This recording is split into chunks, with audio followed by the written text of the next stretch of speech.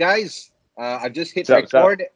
This episode is going to go out specially to EOM, Emcees of Malaysia, because I've got these two homeboys in here, Terrence and Cody. Terrence is still working hard, even though it's MCO, but he's in RTM, so government, so we zip it. We don't say anything. He's got a get out of jail free pass. Yeah, I've got a get out of jail letter, basically. Yeah, exactly. I mean, you actually have a letter to drive around, dude. How cool is that? I don't use it to drive around. I have to get to work and then back home. So it's like What I mean is, for some of us, even the opportunity to just drive would be, I'll take it, I'll be your Ahmad for 2 days. Let me know. I'll drive. You sit in the back, and who knows? Nobody will know the better. So Terrence, you're actually in Penang or KL yeah. now? KL at the I moment. see. He's in RTM, dude. Cody, he's in RTM now. He's joining us from RTM. Ooh, cool. I know. Okay, guys. So the reason I wanted to do this is because since MCO started, I've just been doing some video logs just to, well, not video logs, but I'm trying to continue my what I've been doing with my little talk show. And I figured a lot of people were saying, why not just get people together and also get a chance to talk to them and get their point of view. So I figured this is ideal. I just didn't know that you're going to be at work itself. So thanks for still joining us, Terrence. I'm done. I'm done for the day, but yeah, you're most welcome. Yeah, William, because he's keeping an eye on his older folks, so he's like, what, it'll be a bit difficult for me to join in. Melvin, as usual, even though with all that's going on, he's probably doing something. So I don't think he could join us. So yeah, I mean, I think I just wanted to get us all together here as a chance to just share more. I mean, I know when I interviewed you, Terrence, you already gave a lot of tips, but I think that's been what, I don't know, 6 months. Yeah, quite a while. Right? Was it? Yeah, 6 months. Yeah, 6 months. Yeah. So I figured here's another good chance for us to just put it out there and just kind of keep it raw, share some tips. Cody, how long have you been emceeing? Because I don't know, bro. How long? As a full-time MC, about 10 years, I guess. Yeah. So you're taking this MCO and from home very serious. You don't even shower. Look at your hair. What? Yeah. I try to shave, it's like, but yeah. Well, the man has twins. Yes, that's the thing. Okay. And my kids is totally under control already. Yeah. Okay, so I thought you're going for the Korean look, the messed up hair thing. I know Terrence got no hair, but doesn't mean you take advantage and mock the poor fella lah. What I'm trying to do is I try not to shave. Then it's like this is the facial hair after 7 days. But I think it's like I'm like a typical Chinaman, Bro, I'm not referring to your facial hair. It's like I'm not too sure after 1 whole month. It's like how is it going to be? I think it'll be long and silky, like those Chinese kung fu master kind of thing. Only I'm like a typical Chinaman. But yeah. I wasn't referring to your facial hair, bro. I'm talking about your hair on your head. My hair, yeah. Okay. Anyway, so yeah, I mean, I think the whole purpose here was just for us to just share from our hearts what has worked for us and what hasn't worked for us. So Terrence, if you could just remind everyone again, I mean, the fact that you're now, did you just do, was it a news broadcast or was it a live show that you just did? I did a live show yesterday. So yeah, that was Selamat Pagi Malaysia. Yeah. Okay, and today, are you allowed to tell us what you're doing in RTM? Oh, it's just recording voiceovers for packages, basically on this. So that one will be released from time to time. Yeah. Okay. So I think just to summarize it, and I want to keep this short and sweet, not too long. Just tips from you, Cody, and then maybe even from me. And in fact, honestly, if you guys want to ask me any questions, please feel free. Okay. But I'll start with you, Terrence, because I think you've been doing this for how long now? Again, remind me. Professionally, I think we're 18 years already. Yeah. There we go. So both of us are pretty much professionally earning a wage 18 years. So Cody, you're our younger brother in the industry, 10 years old, but it's still good because I think a lot of things have happened. So for us, it's coming up on 2 decades. For you, it's 1 decade down. Yeah. But in fact, after this, I'm going to get a whole series of the girl MCs together and get their point of view. Okay. I want to get. So anyway, Terrence, what would you just put it out there, especially with what's going on now? what can we as MCs do to, first of all, occupy our time? Secondly, upskill ourselves. Yeah. And thirdly, I mean, what can we work on so that when we come out of this, we come out stronger? Does that make sense? Yeah. That makes perfect sense. But just to add to that, I think this is the first time we've ever had something like this ever in our industry. I have been in this industry for 18 years. I think maybe you also, John, can attest to this. We've never had like an MCO where public events are completely cancelled and you can't gather in spaces and all that. We have seen recessions, but nothing quite like this. I mean, even throughout a recession, normally there will be some events that go on, promotional activities. Business needs to move on in some way and form, and that's always involve events to a certain extent. So I think this is an unprecedented event that we're seeing. Economically, I think you call it a black swan. But to answer your question as to what we can do to keep ourselves busy, I think the most important thing would be to work on things that you feel you're not really strong at the moment. You can do that by watching videos. You can do that by, I don't know, working out. If you think you're a little bit overweight, think a little bit underweight, run some muscle. I think this is a great time to actually do those things. But the most important thing, hang on, how did this thing get in here? Okay. The most important thing, I think, is the financial part of it, because you want to be a bit more secure moving forward, right? So educate yourself on some financial nuances. The most basic thing I think you can do is to take up a course in buying shares or learn a bit about some financial knowledge when it comes to what you need to add to your portfolio, so that you are not left completely defenseless when something like this hits you. Financial people will tell you need about 6 months of salary set aside somewhere so you're safe in the case of an emergency.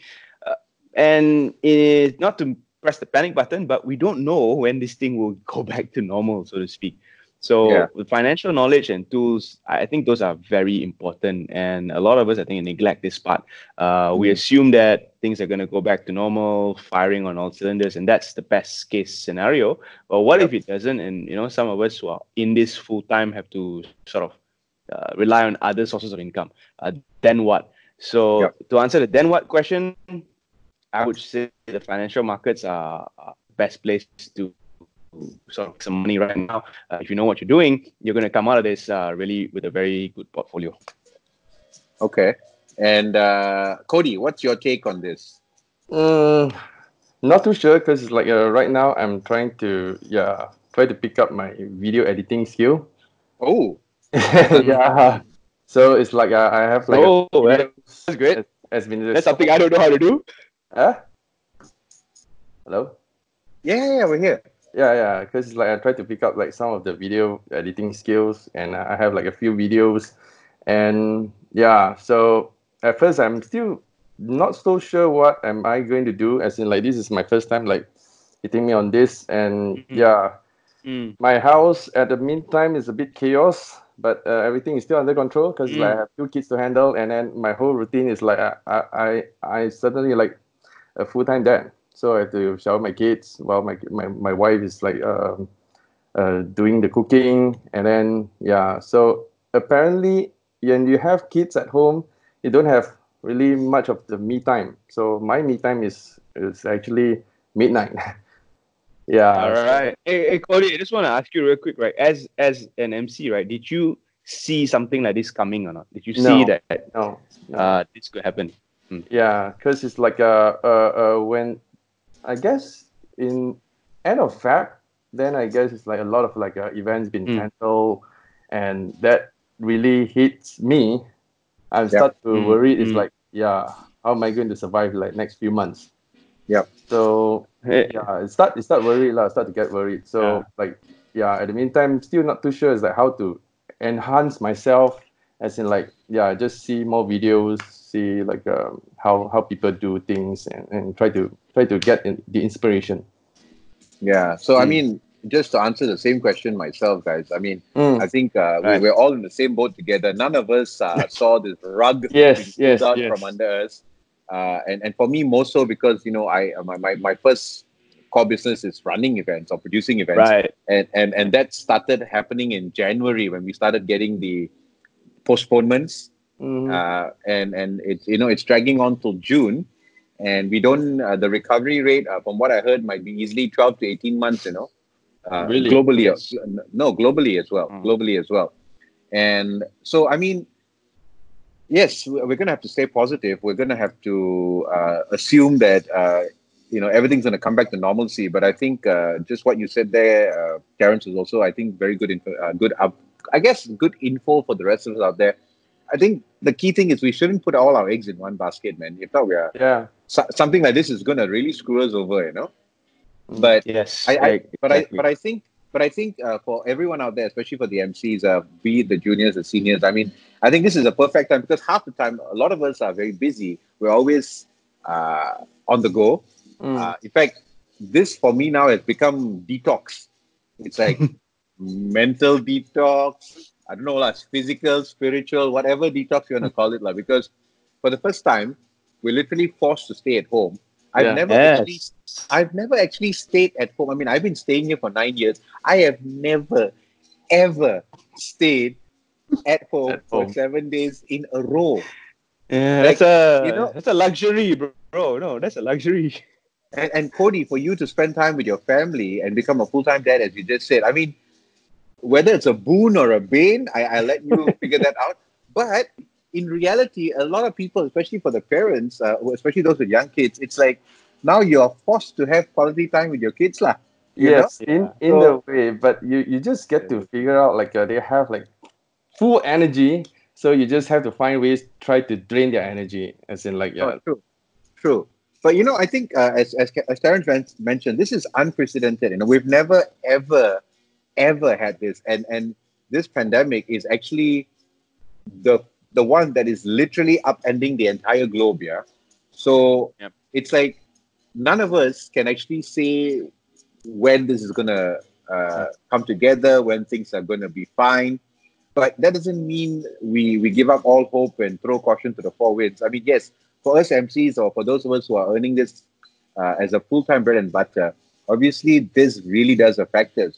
But I think the key thing here, as Terrence was saying, is I think staying physically and active, mentally active, spiritually is up to you.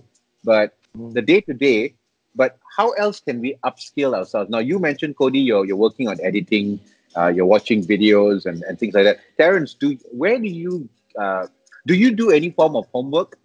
Maybe, of course, up until all that happened, you were very busy around the clock because I think on average, maybe 2 to 3, maybe 4 gigs a week, yada yada, and your other businesses and all that. But how have each of you actually improved your craft, perfected your craft, and now that we have the time on our hands, what else can we do? Terrence? Yeah, I think I spoke to you about this, John, in the interview. I'm trying to move away from full-time emceeing, and I think I already did that to a certain extent last year.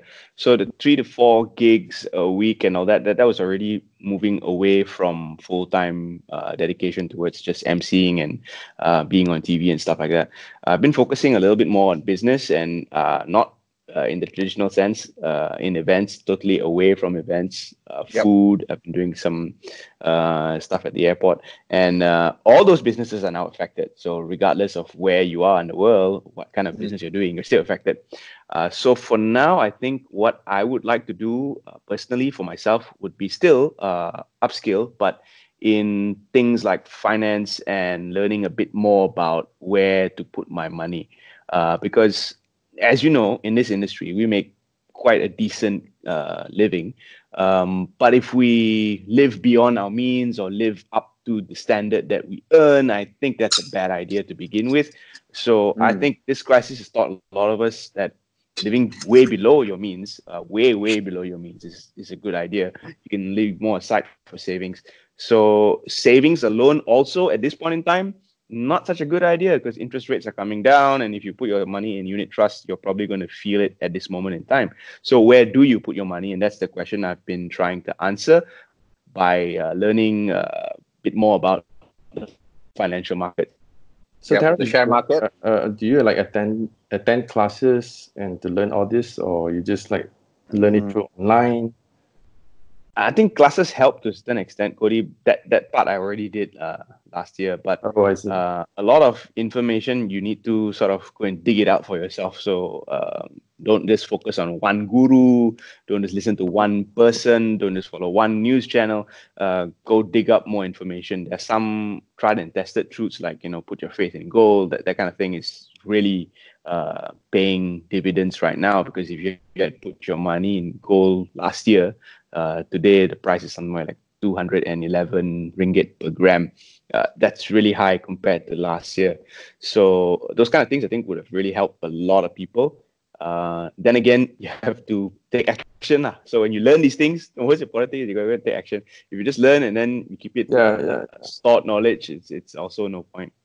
That's very interesting. I think that's actually very helpful it's going to be very helpful to a lot of others to really look at things like this now, because this form of investment or this form of separating your eggs from the same basket will probably be very helpful for those of us in the gig economy, because that's who we are. We are gig economy workers, right?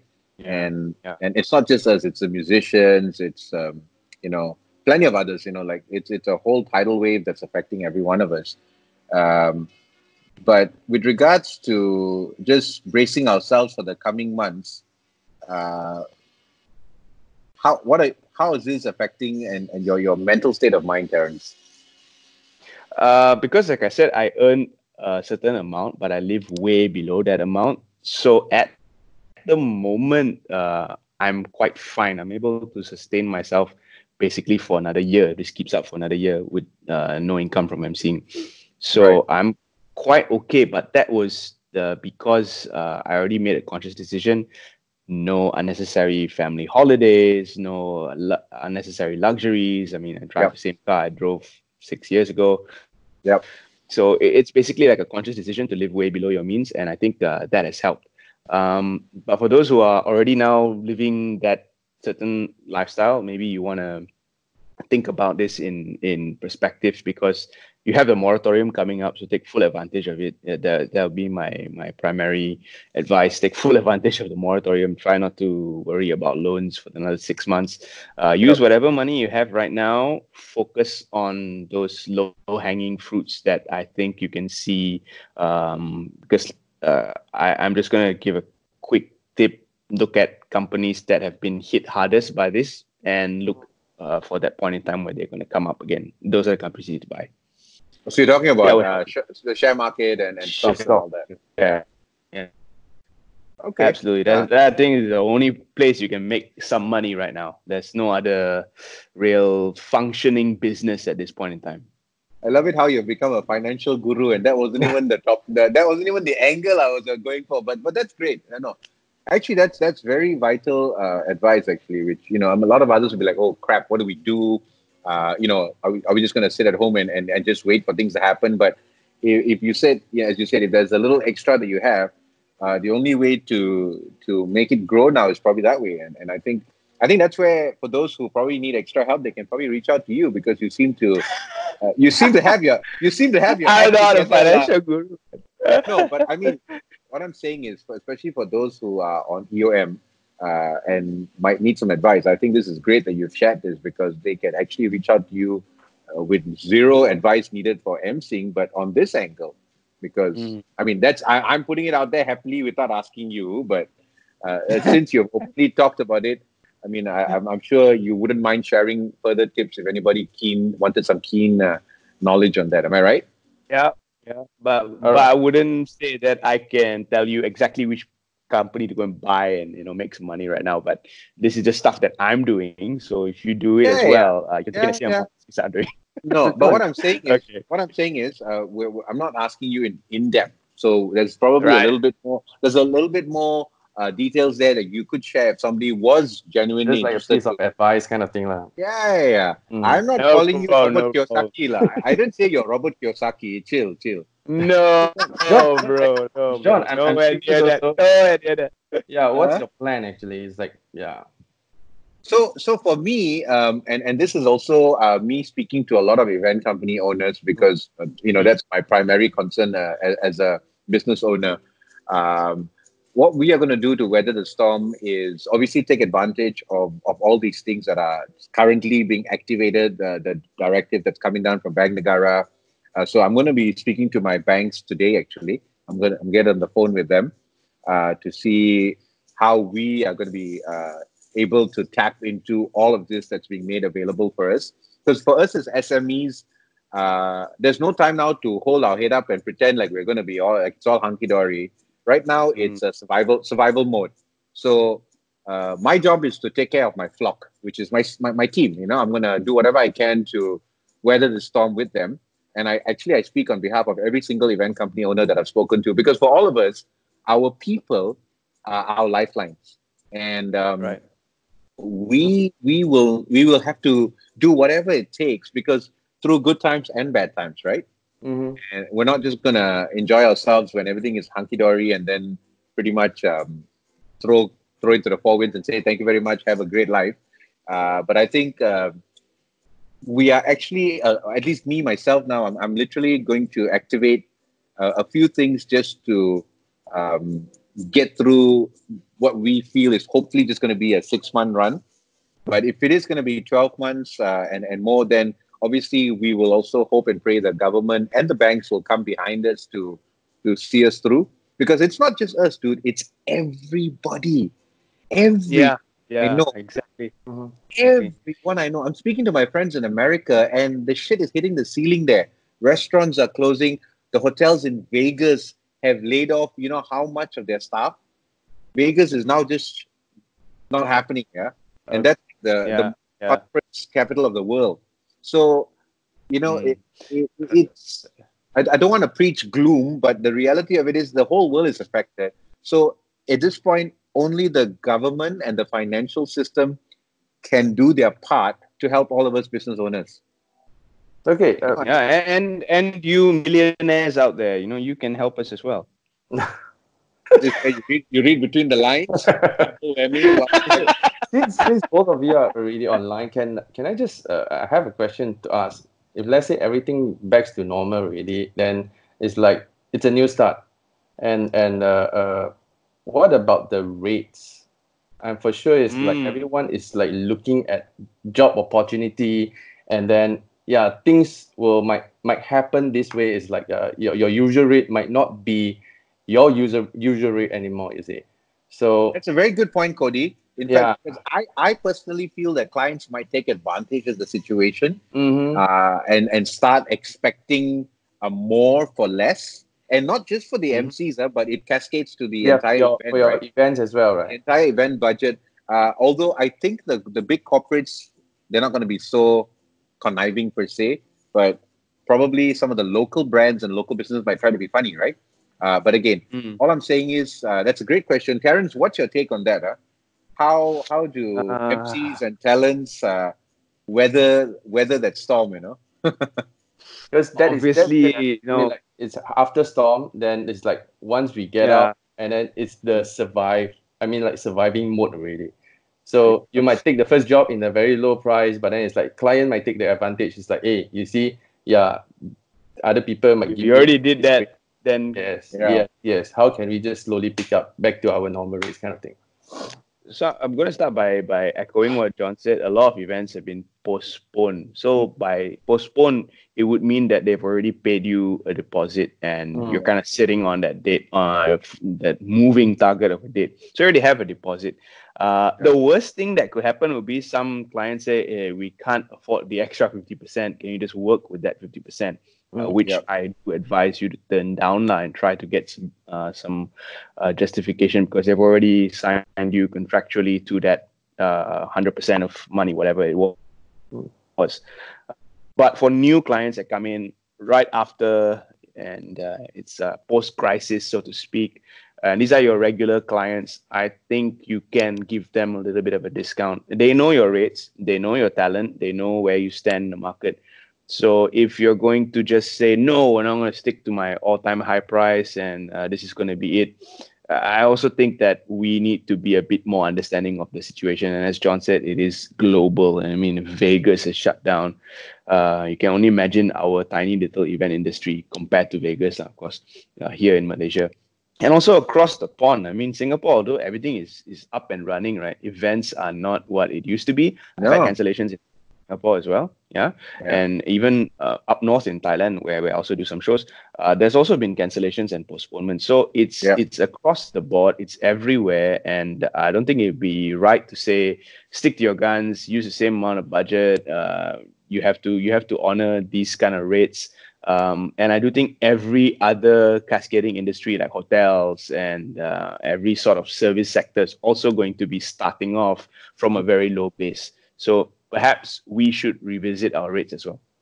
I think, Terrence, you're absolutely right. And I think echoing your sentiments and actually the angle of the question, Cody, the entire economy, I think globally, is going to restart. This is going to be a reboot. And everyone's going to take stock of their business modules, of their way of operating, of their cost structures. And I dare say, even for us in the events business, I mean, obviously, quality continues, but price points will change because the same clients might not have the original amount of money that they intended to spend because everyone's being cautious, right? It's top down. So I think even on us, on our part, we are, and we've always abided by those principles, which is we work with the client's budget. And we give them solutions based on how much they have to spend, not based on how much I demand, because we don't do that. True. We always work with any client's budget, and we give them solutions within that budget. And I think that should cascade down to our vendors, our talents, our suppliers, and that's really where I am. I always stand in the middle because on one part, I'm a talent. On another part, I'm also representing my clients. And so it's my job to find equilibrium so that everyone goes home happy. But I think when we come out of this, I definitely think it's going to be a major reset. It's like a factory reset. Factory reset. Mentally, we have to reboot ourselves, just the way we operate. And I think this is going to be a huge wake-up call for everyone. And I mean everyone, because even the big boys are shaking. Like nobody, I mean, obviously, okay, the really big boys, they are ready to weather any storm. But for everyone else, where the fact that we're now at home, this is something the world has never seen. Exactly. I mean, if you look at the big boys also, like AirAsia, right? At one point in time, their share price was at 4 ringgit and 14 cents, and today it's like 60 cents. So it's like way below what you would expect them to be at. And when they restart air travel again to international ports, which right now they can't do, they only focus on domestic travel. When they restart their international portfolio again, I don't think the prices that they offer are going to be very high. And also the good thing is oil prices are down. So I think they're going to start at a lower point. So that would definitely mean that everything else that cascades from that has to also take a little bit of a bump downwards. I don't think we can go out there and say, I've been in the industry for 25 years, 60 years, 70 like years. a new start once again, right? But I think, Cody, I mean, I don't think what Terrence is saying is literally we go back and start selling ourselves at 500. No. I think you should, and I speak on behalf of all of us, and I think each of us should just search deep and give it some thought, and I think your value, your worth, but you also know that there are specific clients who come to you because they want you. They're comfortable to work with you. And so that's where, as Terrence said, give and take, right? Give and take. So, and more importantly, they also understand that this is bread and butter, you can't be exactly going out there and lelonging yourself, to the highest bidder, so to speak. So if I were you, if your price was X, maybe drop it by 500, max of 1,000. I think that might be fair to everyone.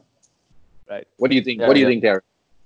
I think everyone's going to be looking at a 20% downward 20%. Anyway. 30% downward anyway. So give or take, that's very comfortable, 1,200.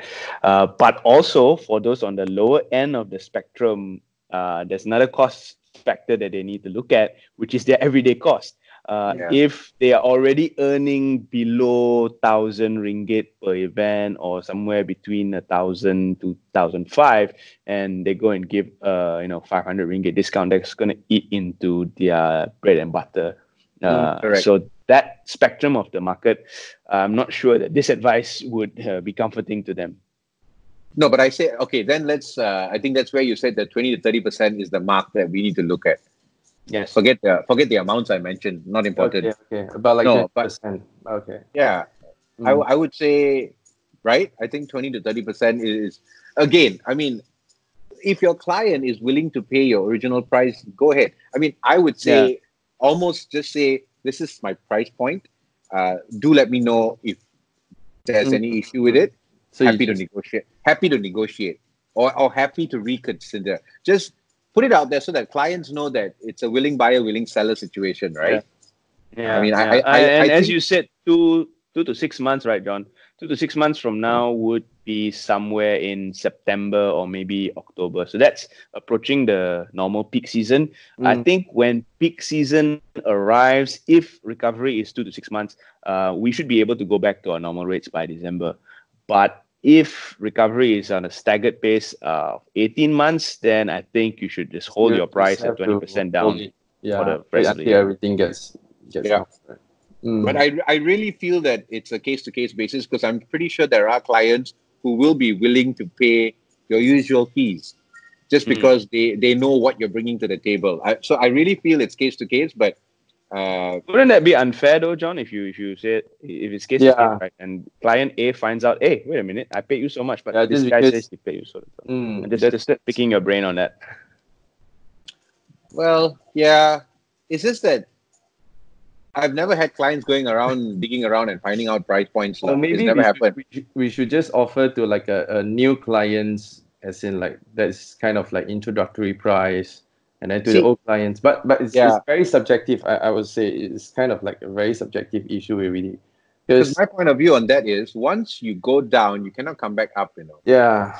And when the market gets word that at some point your price points dropped, especially if it was a significant drop, then that's also a negative, right? It's a double negative, because you've just there's a loss of income, and then the word gets out, and then for you to climb back up onto, say, your previous rates. So I would almost say that, I mean, this is just me also as an event planner, because when I get rates for my talents, I only negotiate when I really have to. If not, whatever the original asking price is something that I will honor, also because I'm a talent as well, right? So I think I would say, I would actually say that we should all stick to our current rates. And literally offer a client to say that, hey, let me know if there's a problem. I'll be happy to see how we can make it work. Instead of happily saying, okay, I'm now offering myself 20% off. I mean, I think most of us have regular clients who know how we work. And they're not exactly going to come and bust our balls and say, oh, I'm taking advantage of the situation. Nobody's got the money, so you're going to give it to me at this price. I mean, nobody's going to. I don't think we are going to have clients coming to us like that. But if it's a new client, as you said, I still feel, I mean, I think every one of us are charging what we're charging based on what we are bringing to the table. And I think it's okay to still open up at that price point.